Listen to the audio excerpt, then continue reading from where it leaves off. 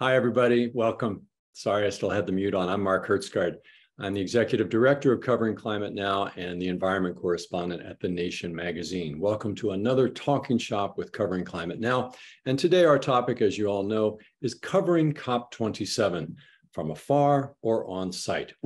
For those who don't know, Covering Climate Now is a global media collaboration of more than 500 news outlets with a total audience of some 2 billion people. We're organized by journalists for journalists to help all of us do a better job on the defining story of our time. It costs nothing to join us. You can go to our website, sign up for our weekly newsletter, join the Slack channel, check out our reporting resources, apply to join Covering Climate Now if you'd like. We'd also like to invite everyone to watch the 1-hour TV special, Burning Questions, that we've produced. And this will feature the winners of the 2022 Covering Climate Now Journalism Awards, including all three of our panelists today. Burning Questions is the title of the TV special. It will be co-hosted by our colleagues Al Roker and Savannah Sellers of NBC News. It will broadcast and stream on public television stations across the United States on the World Channel. That's next Tuesday night, October 25, 8 p.m. Eastern Time. And after that, it will be streaming on our site at Covering Climate Now. So, COP27 takes place in Egypt, November 6 to November 18. And at this stage of the climate emergency, every international climate negotiation like these COPs is newsworthy. And our role at the press, as the press, is to inform the public about what does and does not happen at these negotiations, and to hold governments accountable by making it clear that the world is watching. Today's Talking Shop aims to help all journalists cover this story, whether you're reporting from Egypt, on the ground, or remotely via the United Nations video feed. And to be clear, you do not need formal press accreditations to cover COP27 remotely. And if you want to cover it on site, you've already missed the date to get accreditation. So you can look, we're going to put into the chat the link to the COP27 website, and there you will find everything you need to get access to the video feeds. So this is the first COP to take place in Africa, and age-old issues of rich and poor will be center stage, as they often are. Rich countries are legally obligated under the Paris Agreement to provide $100 billion a year in climate aid to the world's poorer countries to help them transition away from fossil fuels and to build resilience against the extreme weather that is increasingly striking them now. Rich countries have never fulfilled that obligation, not even close. So what we're seeing recently is some of the highly vulnerable climate countries are threatening what amounts to a debt strike. They are threatening not to pay the debt that they owe, hundreds of millions, billions rather, of dollars that they owe to the rich countries until the rich countries come across with their obligation to help with climate aid to those poor countries who, of course, had very little to do with causing the climate crisis in the first place.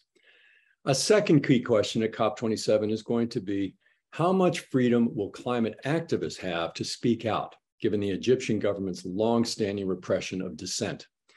Writing last week in The Intercept, our colleague Naomi Klein reported that there are some 60,000 political prisoners behind bars in Egypt, including the democracy activist Alaa Abd El Fattah, and he is wasting away right now in the middle of a hunger strike.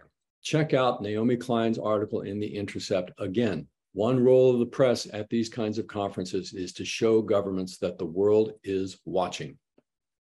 Finally, will the world's two leading climate superpowers, China and the United States, rise above their many other disagreements and resume joint efforts at COP at climate stabilization? Likewise, how will European nations deal with the energy crisis caused by Russia's continuing aggression in Ukraine? So lots to talk about, including how our reporting can center the human consequences of all this geopolitical maneuvering. And I've got to say, we've got an absolutely stellar group of panelists to join us. I'll introduce all three of them at once, and I'll be questioning them during the first half hour here. Then in the second half, your questions, which you're welcome to submit via chat. We've had some come in over the RSVPs. Always more questions arise during the session. Please post them in the chat. We'll get to as many as possible. You're also welcome to tweet throughout the hour using @covering climate and the hashtag CCNow. Now, please join me in giving a very warm virtual welcome to our panelists. As I mentioned, all of them happen to be winners of the 2022 Covering Climate Now Journalism Awards and appear in the Burning Questions TV special next Tuesday, October 25. Carolyn Beeler. Carolyn is the environment correspondent and editor at the public radio news program, The World. She's reported from all 7 continents about the impacts of climate change and efforts to address the problem. And in addition to her Covering Climate Now award, she has also won 2 Edward R. Murrow Awards. Nicolas Haque. Nick is a roving news correspondent for Al Jazeera based in Dakar, Senegal. He started reporting for Al Jazeera in 2008 in Bangladesh, his home country. He's also worked for the BBC, Channel 4 News UK, ITS, and ABC News in London. And Lagipoiva Cherelle Jackson. She is the climate collaborations editor for the Associated Press. She's a Samoan native and a longtime journalist covering climate and environmental issues in the Pacific Islands. She's worked at The Guardian, or I should say for The Guardian, Agence France Presse, and the New Zealand Herald, and she was the editor of the Pacific Environment Weekly. So welcome one and all. Let's get right into it. Nick, you're based in Africa, as I mentioned, Western Africa, Senegal, and your piece that won the Covering Climate Now Journalism Award this year, I thought just brilliantly connected climate change and migration, reporting how the intensifying storms and droughts and other extreme weather that we're seeing in so many parts of the world. In the case of Senegal, they're driving young men to attempt that very perilous trek across the desert, across the Mediterranean, to Europe in search of employment. You, I understand, are going to be reporting on COP27 from Egypt, from Sharm el-Sheikh. So what stories are you most planning to explore while you're there? So just to correct, I won't be in Egypt, but we will be covering it from Africa. And I think something really important to remember, this is quite an extraordinary moment to have this COP conference happening away from rich countries and like, you know, Copenhagen or Glasgow, but on the continent where people are affected by climate change. So that's really a historical moment for a lot of people in Africa to see polluting countries and polluting leaders come on the continent to make very important decisions. But as you mentioned, this is happening in Egypt, a country that has a long history of clamping down on dissent and on protest, a very short history of democracy. And so it'll be interesting to see if people will be going out to protest. Usually when you go to these conferences, whether it be in Paris and Glasgow, you have all these protests and that's part of the show. It's like the icebreaker, no pun intended, for this event. Now, will this take place in Egypt? And will the voices of people who are affected by climate change on the continent be heard? Those are 2 big questions, I think, for people on the ground. And of course, there are immediate repercussions of what's happening with climate change when it comes to people moving. And we've had a terrible, terrible rainy season. It's still going on and people are being displaced. And when we're talking about people being displaced, we're not talking about hundreds of people or hundreds of thousands of people. We're talking about millions of people affected by the floods and that have been on the move, not just in Africa, but also in Asia. So there's a lot at stake in this conference. And we also have to remember that whilst there's a lot at stake, there's a big question on whether those being affected by climate change will have a voice in this conference. So Nick, just to follow up quickly, how do you at Al Jazeera and your colleagues plan to try and give those people a voice? The protesters, the people who are not— Okay, so there's several. Yeah, so just to frame back Egypt, you know, this is a country where, you know, protesting is criminalized. It's very difficult to demonstrate in that country. Not only that, they go after people on social media. Under loose morality laws, they've gone after women and influencer. And so even if you're on social media and you're in Egypt and you want to voice something against maybe the Egyptian government role in exacerbating climate change, well, that's a risk. And it's a risk because human rights organizations, whether it be Human Rights Watch or Amnesty, have long documented the fact that the Egyptian authorities have a record of extrajudicial killings, torture, et cetera, et cetera. So I think it's really important to follow the conversation beyond the borders of Egypt, in the rest of the world, and to support those that are in Egypt trying to make those voices or those important points made, because those kind of protests that we see, we think, haha, it's really funny, et cetera, around the protests have a real impact on the days of these events, and pressuring governments to protect the planet, essentially. So, I mean, at Al Jazeera, what we're going to do, we're going to be trying to cover, as some of you know, we have a long history with the Egyptian authorities, and some of our journalists have been in prison.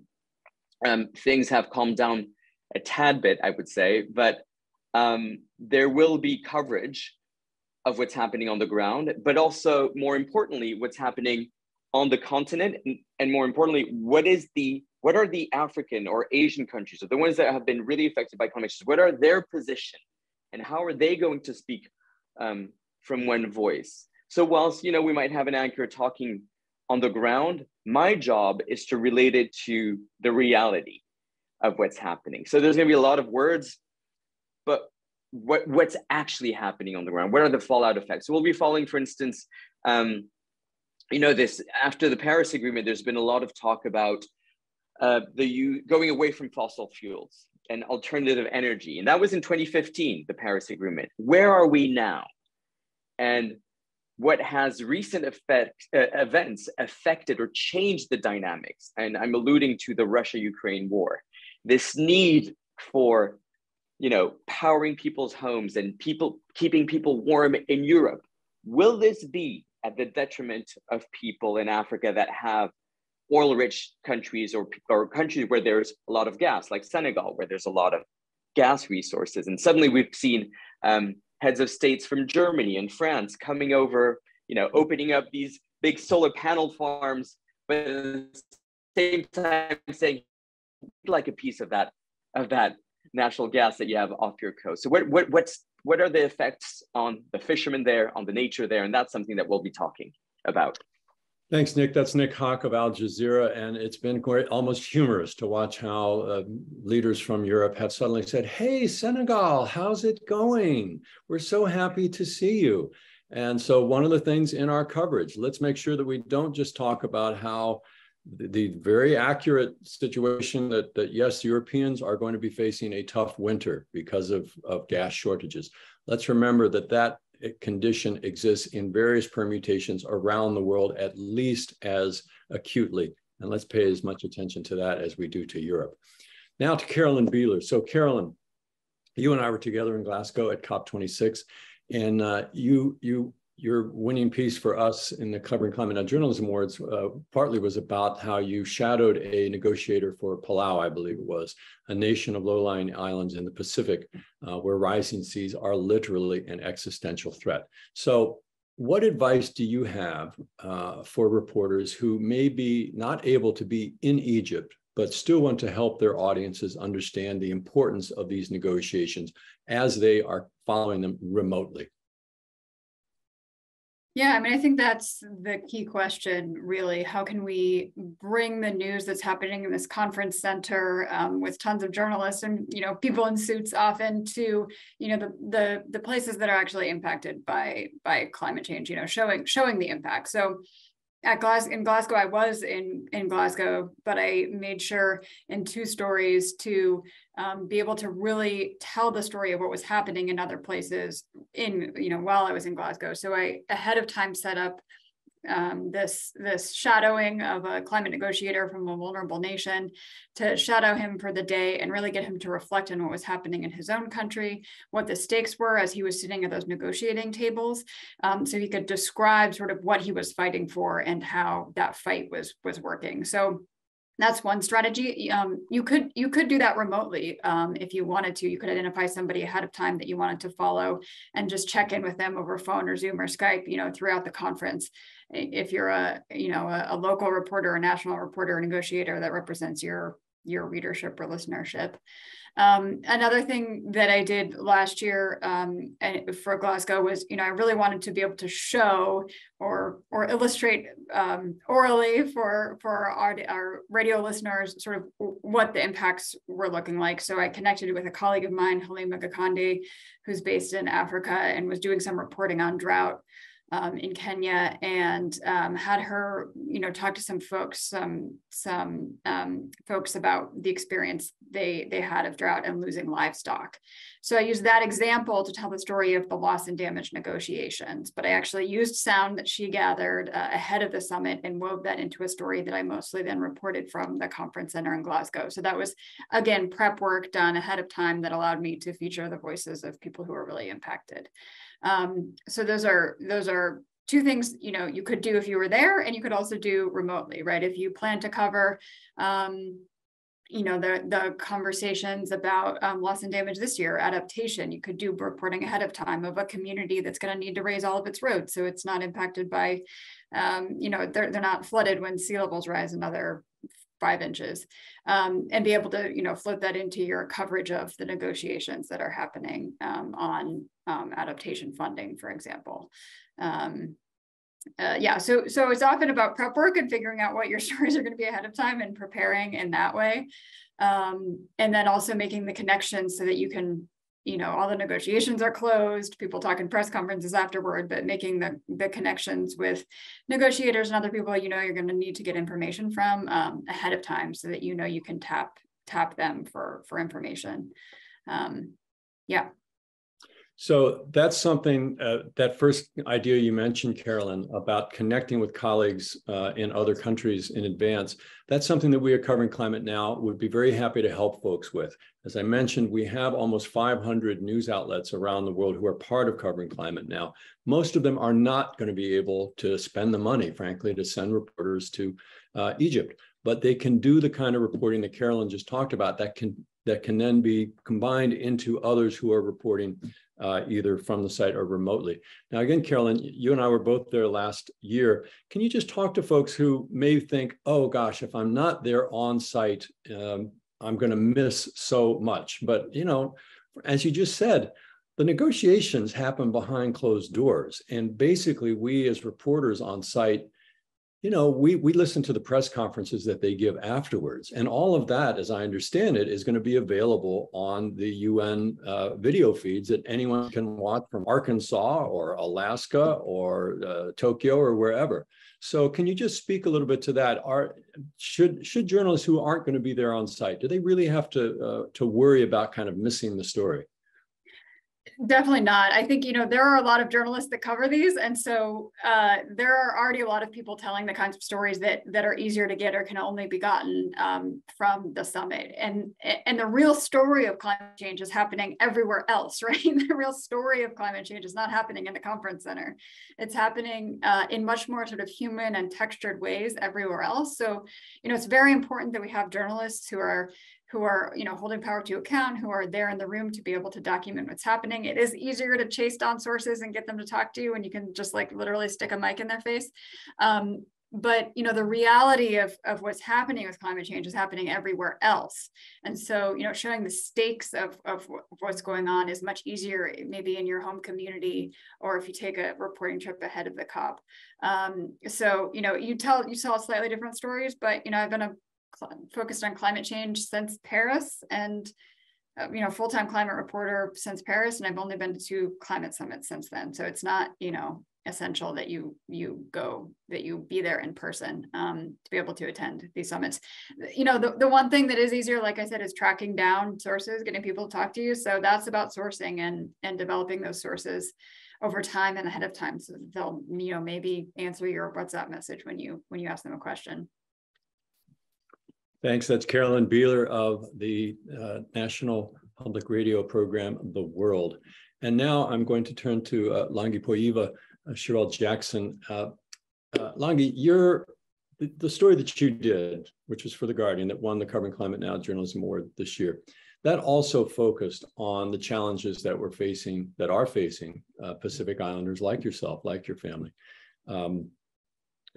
as climate change intensifies. my understanding is that you're living in the States. So how do you plan to continue to highlight those kinds of stories that you so brilliantly evoked in that Guardian piece? How will you be doing that as part of your COP27 coverage? And also, if you could speak about your other colleagues at the Associated Press, how they are approaching this story. Thank you, Mark, and thank you to Covering Climate Now for this opportunity to highlight some of the work that I've been doing at the Associated Press and The Guardian. Well, great question.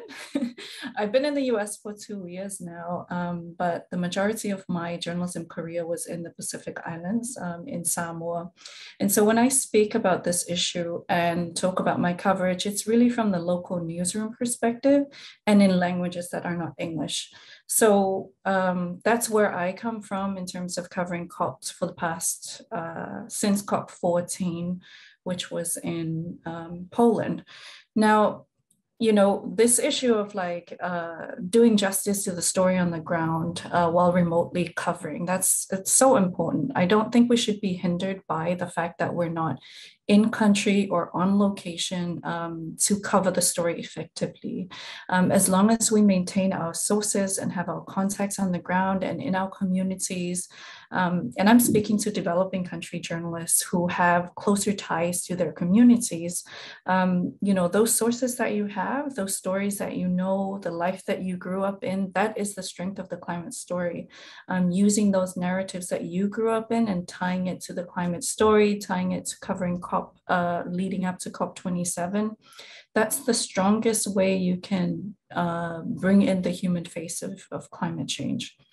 So my advice would be to really root the story of climate leading up to COP27 in your experiences, you know, from your community, and then elevate that through whatever delegation that your country is sending to COP27.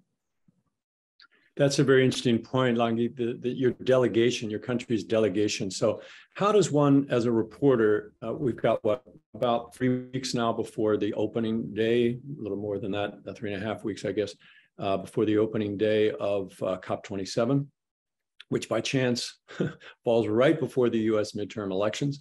But how does a reporter make contact in advance with the country delegation? Do you have any sort of really practical tips on how to do that and how to convince them that it's going to convince the source, that is, that it's going to be worthwhile to talk to you?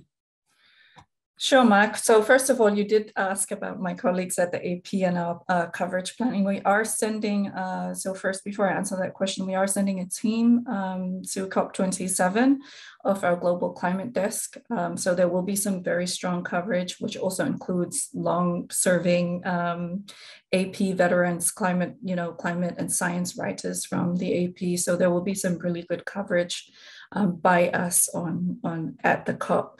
So, but in terms of that question of contacting country delegations, so we're fortunate in the Pacific Islands.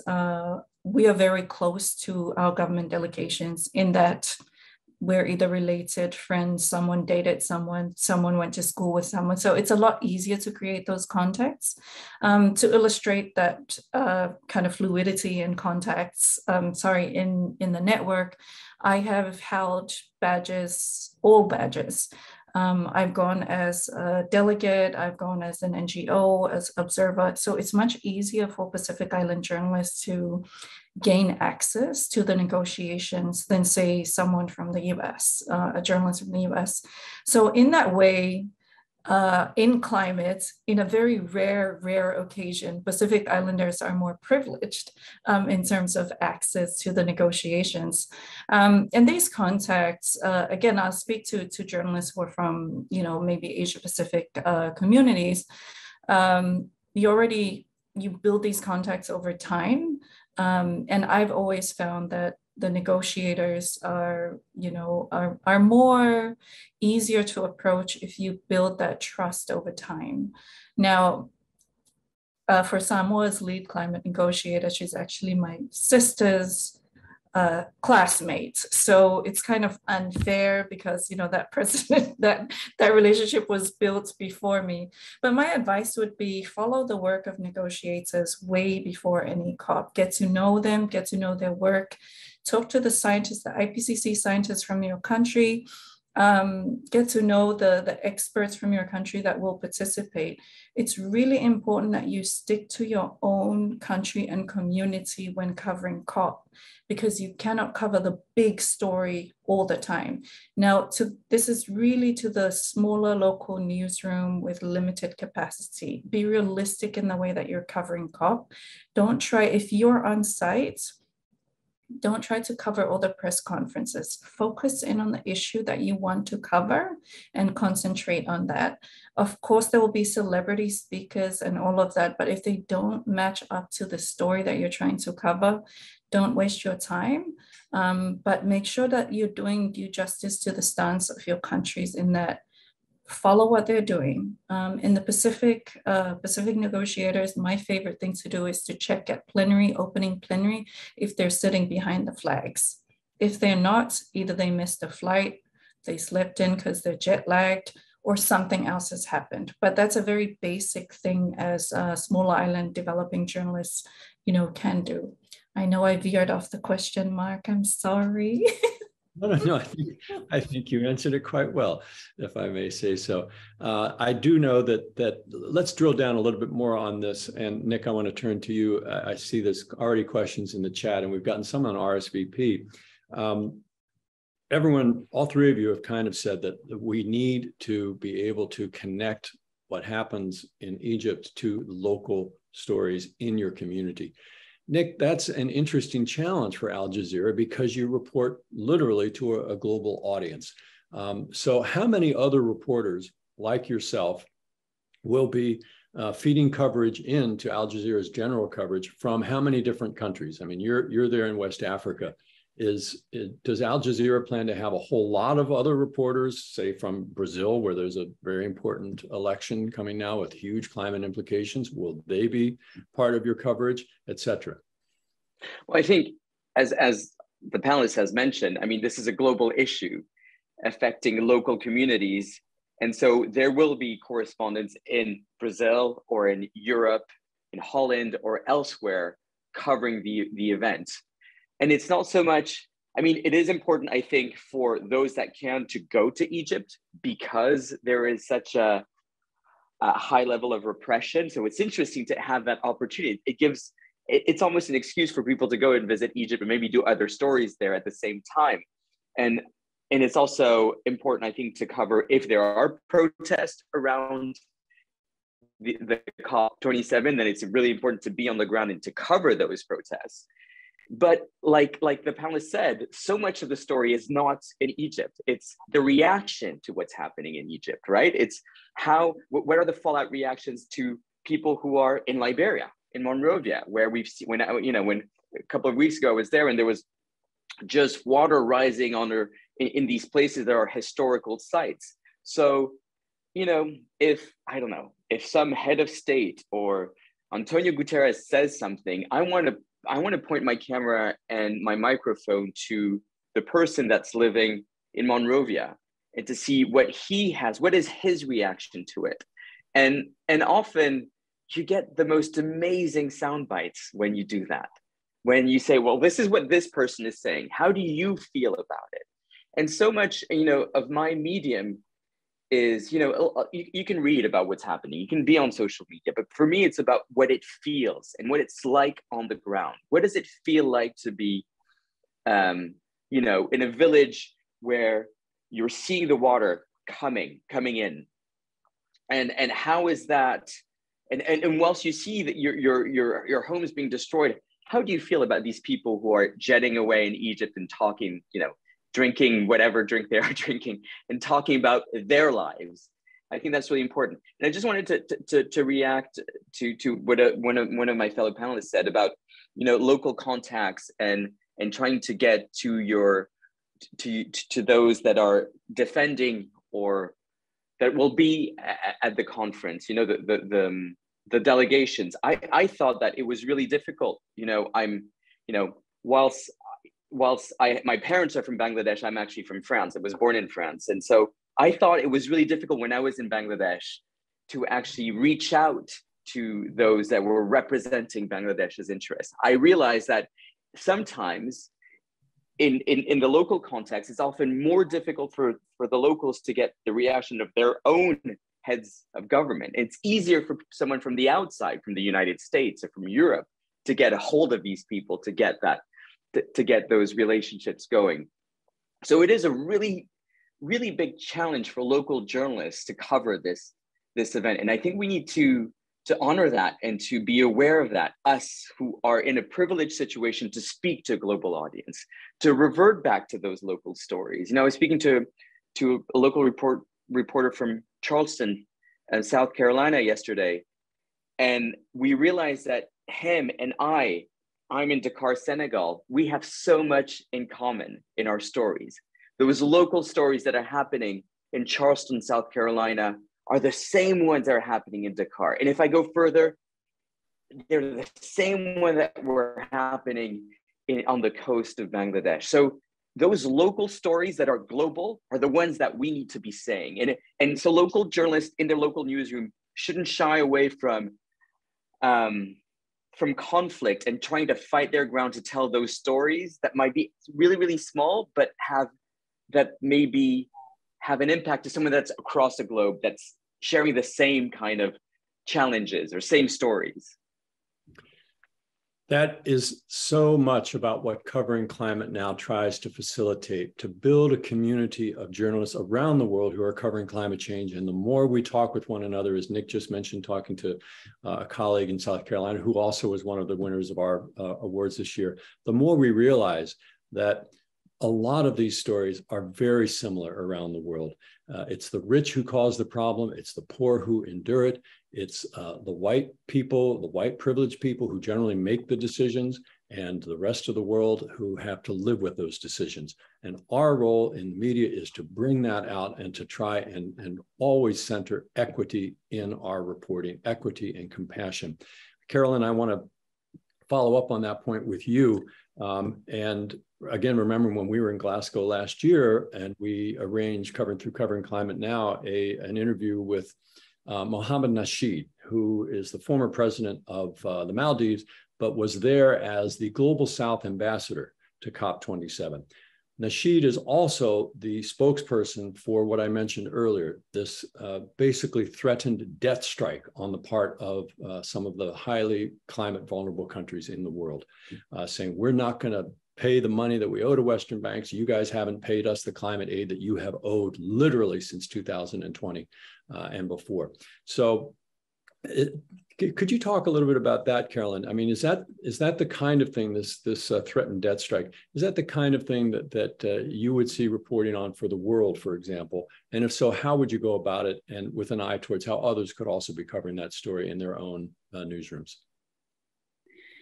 Yeah, I mean, I think the topic of debt and a lot of like the proposals that, for example, Mia Motley from Barbados is forwarding, and also Prime Minister Brown in Antigua and Barbuda, they're all talking about this issue of debt, and that there's a bunch of sort of financial products that are being raised about how to deal with this. And yeah, I mean, so I spoke with Prime Minister Brown at a UN the UN General Assembly a couple of years ago about his, basically his argument that there needs to be more fiscal space and there needs to be, easier borrowing terms for countries that are on the receiving end of the most climate damages and don't necessarily have what they call the fiscal space to deal with it. So I think this is an interesting emerging story that is kind of a little bit, different from some of the stories that take us on the ground and show us impacts and show us specific adaptations. But this sort of, I think what's interesting about this is, this idea that the whole global financial system is not working for developing countries, for climate vulnerable countries, and the idea that we need that there's an argument that all needs to be overturned. So it's a challenging story to tell for radio, or I would imagine TV, because it's an idea. It's so you could.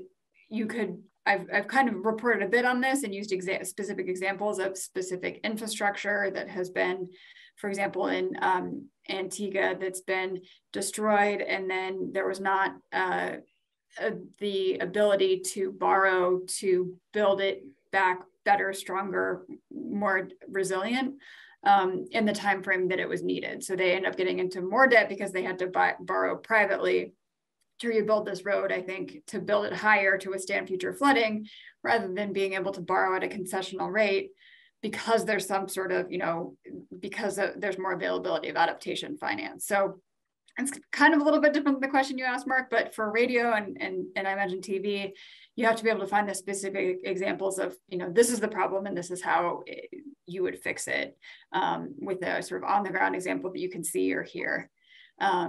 So yeah, I think those are all really interesting topics to consider. They're kind of a new area that world leaders are highlighting in terms of the financial system. I think that also ties in, Carolyn, with the whole question of how much protest is going to be allowed in Egypt. Because I remember at Glasgow, and I was there at Paris and Copenhagen before that too, oftentimes it's the protesters in the streets who are raising these issues, who are saying, wait, there's a bigger context to climate change, and it's a context of unfair debt and an unfair global economic system, that all of these conversations about climate change take place within that larger context. And when you, as a reporter, can go to those protests and find the person who's carrying that sign that says, debt relief or debt is oppressing the people of the global South, that's a way for you to get a soundbite and to bring that in and to have a little, let's face it, some sort of color and drama in your story. So we've got a number of questions about this. I'm going to segue to this. Lange, I'm going to start with you. One of the big questions that, of course, is going to be center stage at COP27 is so-called loss and damage. And let's be really clear about what that is and why it's emerging now. Loss and damage is not adaptation. Everybody knows, I think, on this call, climate mitigation, that's about lowering the amount of greenhouse gases in the atmosphere, especially by stopping emitting so many. Adaptation is adapting to the impacts that are already happening, building stronger seawalls, creating early warning systems, which the United Nations just pointed out last week. Most of the world's population are still not protected by the early warning systems that we in the rich world take for granted. The reason that we knew that Hurricane Ian was going to strike southwestern Florida, and we knew it pretty long in advance, is because of those systems. Most of the world doesn't have that. That's an example of adaptation. Loss and damage is different. Loss and damage is essentially, it's not quite exactly the same as reparations, but it is compensation. It is saying on the part of the global South, look, you guys in the rich world, you cause these problems. They are affecting us, and we are losing and being damaged. We are losing things permanently. Somebody who dies in a flood because of climate change, they're not coming back. The kinds of damage that can happen to a community, you need compensation for that. So that's the argument that will be raised at COP27. The United States administration has already made it clear they are not interested in having that conversation. So Lange, I'd like you to talk a little bit, again, from the perspective of someone who, is from the Pacific Islands, now reporting for the Associated Press. How do you guys plan to ventilate that crucial issue of loss and damage at COP27? Thank you, Mark. Well, I think it's, I'm not going to speak to how my colleagues will cover this, because they will be doing due justice to how the story unfolds in Egypt. But of course, with the AP's climate coverage, it is about, reflecting the voices that are there and really giving voice as well to developing countries in the global South. Again, I'm just seeing a lot of chatter from colleagues in Africa region and developing countries. So I really want to speak to how we as journalists cover this issue when you're on the ground or offsite on loss and damage. Loss and damage continues to be one of these issues that is championed by developing countries. Small island developing states have taken a very strong stance on it that is not equivalent to their contribution to emissions. And Mark, you have accurately defined these terms, as it relates to loss and damage. And no, it's not reparations, but it is very close to it. It is compensation. And with each region, so Africa, Pacific, Caribbean, there is that one high emitting country that is responsible to them, or rather that claims responsibility for that specific region. So for the Pacific Islands, it's Australia, it's New Zealand.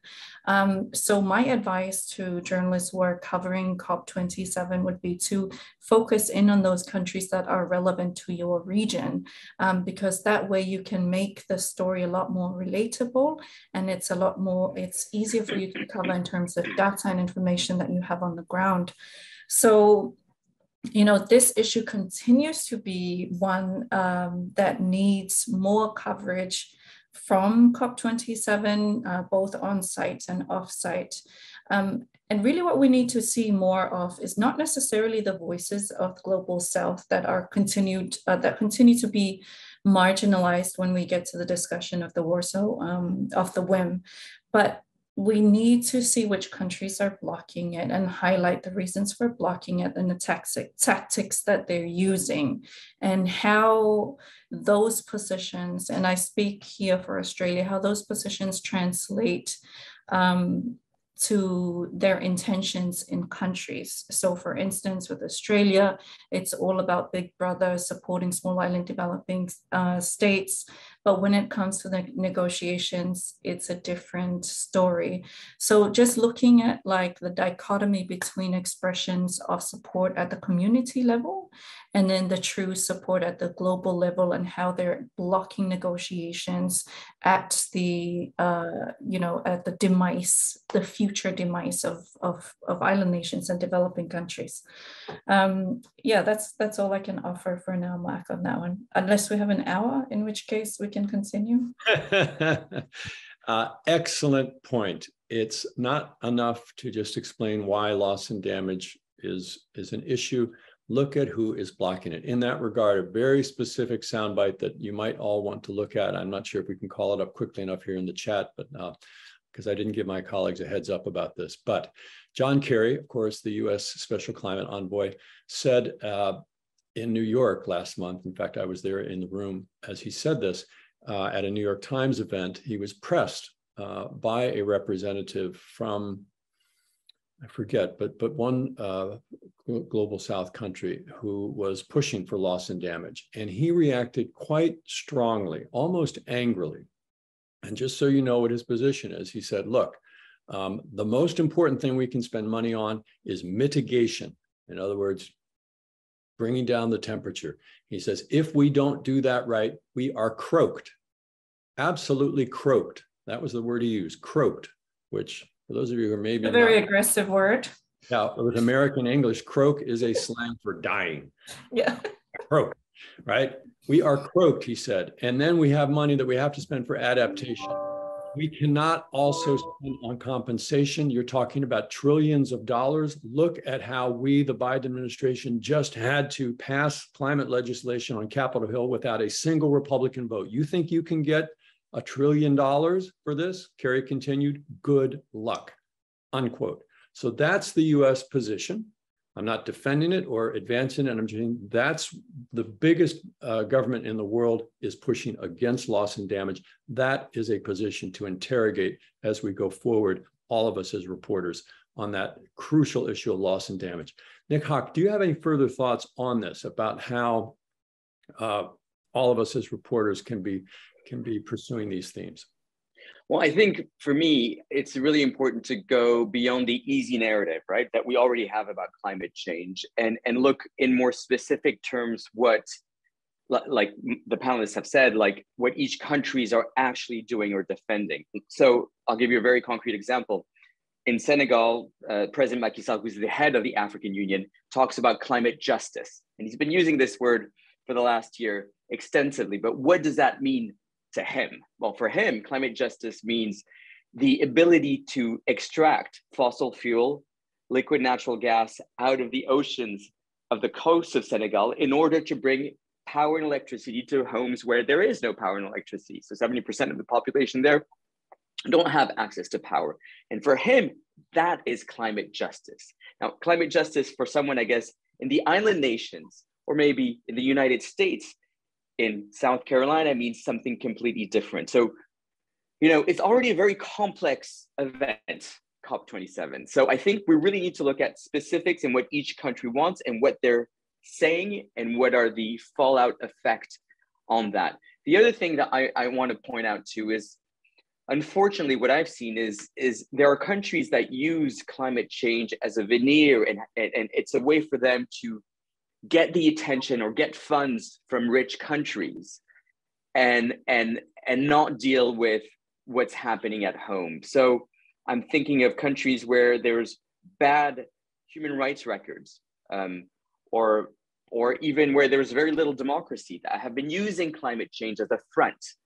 I'm thinking specifically of Gabon, for instance, where the Bongo family have been in power for half a century. This oil-rich nation where rich countries, my country, France, has taken a lot of gas from these countries. So you have companies like Total, like Shell, like BP, extracting oil and gas. Meanwhile, the president of Gabon is presenting itself as, the forebearer of protecting the forest and being the lungs of Africa that needs to be protected. And so when we talk about carbon emission and carbon sinks and all these things that are still very complex to, I think, my viewers, we still need to break it down really simply into what's going on a global effect and what is my country doing and what are they not saying at the press conferences? What is not being said? What is not being asked? And I think that's where local reporting is really important. Thanks, Nick. I'm going to ask one question here that's come in over the RSVP, and we sort of touched on this earlier, but a reporter asked, if I've only got a few days at COP27, they're on the ground in Egypt, how do I make sure to spend that time wisely? Lange, you mentioned earlier, just stick with your own delegation, don't get distracted. And it is certainly true. It is a carnival, these things. And I don't mean that in a sort of a jolly way, but there is so much going on. You simply cannot cover everything. But Carolyn, could you speak to that a little bit? If you only have a few days, how do you keep from going mad, keep your focus as a reporter on the ground there? Yeah, I think you have to think ahead of time about the storylines you want to follow and how you'll cover those over the course of the summit, and sort of what stories you're going to do on what day, and try to stick to that. It's very tempting to last year I got a ticket to watch Obama speak, and so I went to watch Obama speak because that was cool, right? So it's hard to not go, try to follow everything and do lots of little hits on a bunch of stuff. But I think having a plan, sticking to it, being willing to deviate from that if there's like some a moment of serendipity that's just like this great little story you can do, or a big news event. Obviously you want to have flexibility written into your plan to cover the unexpected news, but I think trying to have a plan and stick to it with the stories that will be impactful, maybe a bit original, serve your audience so that you don't just see where all the other reporters are going and go there. And pace yourself. What do you mean by that? I know what you mean, but tell us. Well, I think at the last COP I did like a 7-minute story each day. With radio, it's too much. And so I didn't have any time to go walk around and meet people, to like find sources who I'd interviewed over the phone for years and introduce myself. I didn't have any time to like walk through the like whatever displays they have. I didn't even go in that hall. So, you leave a little bit of time for you to do what is also really useful at these, which is just make contacts, make connections, meet people face to face. So carve out a little bit of time for yourself and try to protect that, to just chat with people, develop those relationships, maybe see something that gives you a new story idea that you hadn't thought about before. And kind of kind of be realistic about how much you can produce in a given period of time. I would also add, make sure that you're well rested before you get there, because you will not get much rest while you're there. And you can do that because it's a very adrenalized situation. But, be rested, have some, make sure you're eating well and all that stuff that your mama told you, because it's going to be an intense session. But I would totally underscore what Carolyn just said too. Leave some time, because sometimes it's walking through the corridors and these just serendipitous meetings where you run into somebody who, my God, it's the finance minister of France or whoever, and you literally can buttonhole them for 30 seconds and get a quote for your story that would never happen if you weren't there. So although much of our conversation today has been about how do you cover it remotely, and you can do a lot remotely. If you are lucky enough to be there, that does bring certain advantages. So I want to ask all three of you kind of the same question here, and it's a fairly straightforward one. And let me start with you, Langi, and go back up the chain here. How many stories does your news organization plan to cover? And will you be writing and broadcasting about COP27 all the way through, from the very start to the end, or do you anticipate being more active at one part or another of the conference? And again, as you answer this, with the thought in mind that some newsrooms are not going to be able to do as much coverage, and how they would be approaching this. So Langi, why don't you start? I know, of course, the AP is a massive news organization, so it's going to be a different answer. Sure, Mark. So the AP is covering climate from various ways. So our bureaus are covering it from, regional desks from their perspectives. And the climate team will be covering throughout COP. But leading up to COP27, our teams are also covering stories in preparation. We're also doing collaborations with local newsrooms, so to highlight the stories that they're covering from the ground. So it's going to be quite extensive coverage from the AP, with some of our senior writers and new writers on the ground. But before I pass the mic on to the next panelist, I just want to give some advice in case this doesn't come back to me is, one of the greatest challenges when you're at the COP is finding food at the venue and finding time to find the food. So someone asked me recently what's your greatest advice if you're going to go and survive a COP? Pack the snacks. Yes. Not just the snacks, but take food, because you can actually waste a lot of time trying to find food. And being from Samoa, I did not appreciate nor like any of the food or know what they were in a lot of the venues. So I think I survived on like chips for a while. So I really advise that you sort that bit out so that you can survive the rest of the COP. And I do agree with Carolyn's points on like making time for yourself, in that some of my greatest sources to date was from the first COP that I covered. And that's because I walked the halls. I looked at the various interesting booths and made contacts with them, and they're IPCC authors, they're negotiators now. So make those early contacts. And then also, again, advice to fellow colleagues from the Global South is that this is the one place you will find the most experts at any given time in the history of climate change.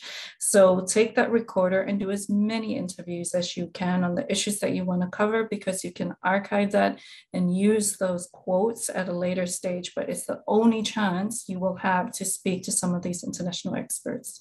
Thanks, Mark. Thank you. Nick, Al Jazeera, how often and how much in volume do you guys plan covering? I'll give you I don't honestly know how many stories there'll be on it, but I can certainly tell you in total honesty, I can sense from the newsroom this sense of climate fatigue. And it's unfortunate, and it's maybe because we're not doing our jobs properly, but yeah, I think it's really important. It's a story that's it's not recurrent, it's just ongoing, and we revisit themes over and over again of migration, the financial impact, et cetera. So I think it's our job to make it, to confront this climate fatigue that I'm talking about amongst certain newsrooms. And I don't think it's just Al Jazeera, it might be other organizations too. But I just wanted to add to what the panelists were saying. I think it's really important to take stock, even as a journalist, the emotional impact of what's going on, right? When there are certain decisions that are being taken, to just like honor how you feel about it and what's going on and the potential impact that has on a decision that is not going to be made, for instance, and how that will impact your life, but also the people that you're talking to. And often as journalists, we forget about our own emotions in the process. So busy trying to talk to others and to kind of tell their stories, but it's really important, I think, to honor how we feel and what's going on and the trauma that there is in what's going on with our planet. And I think maybe perhaps that's the way to tell the story, is to come back, to recenter, and to be utterly present with emotions at hand when it comes to covering climate change. That's such a wise intervention, Nick. Thank you so much. All of us need to be, we are on the front lines of this, and we need to take care of ourselves in order to do justice to the trauma that the people who are really experiencing it are dealing with every day. So take care of yourself so that you can take care of others. Carolyn, quick last word from you, and then I'll close up. Again, how much does World plan to be doing on this? I think we'll probably do an average of about a story a day, with one or a couple leading up to it and then a couple wrapping up. But I think it's a balance of not, we intentionally cover climate change every day. And this is part of that coverage, but I have to kind of rein myself in and remind myself that this is, one important climate event every year, but there's a lot of big climate news. So this doesn't need to plaster our airwaves.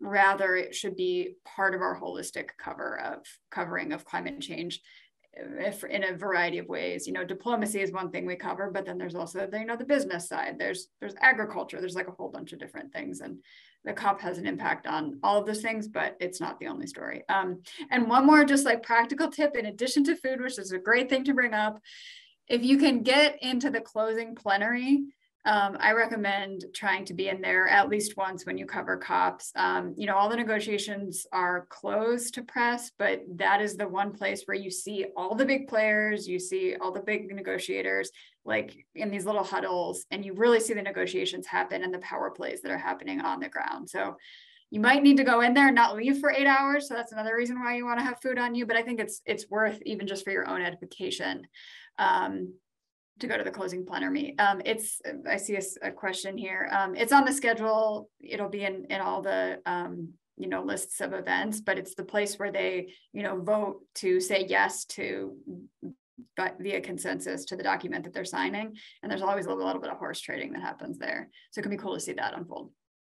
And that was the big dramatic moment at the end of COP26, where literally at the last minute, suddenly the language was watered down from we're going to phase out coal to phase it down, through an intervention, joint intervention by China and India that left Alex Sharma, the COP26 president, literally in tears to see that shifted. And of course, remember, that's the big overarching story here. We came out of COP26, Sharma told us in the press conference that night, 1.5 degrees target is still alive, but it is on life support. And if you look at what's happened over the last 12 months, it sure as heck hasn't gotten any better. That's the big overarching question at COP27. Can we keep 1.5 at least within striking distance? So we're going to leave it at that. I urge all of you to join the Slack channel here at Covering Climate Now. Look at our resources, sign up for our newsletter. I think it will help all of us to become better reporters, and share back with us. We're all on a learning process here of how to do justice to the biggest story of our time. I want to close by thanking once again our stellar group of panelists, Nick Haque from Al Jazeera, Carolyn Beeler from The World, and Lagipoiva Cherelle Jackson from now the Associated Press. And on behalf of everyone at Covering Climate Now, I'm Mark Hertsgaard, wishing you a very pleasant day.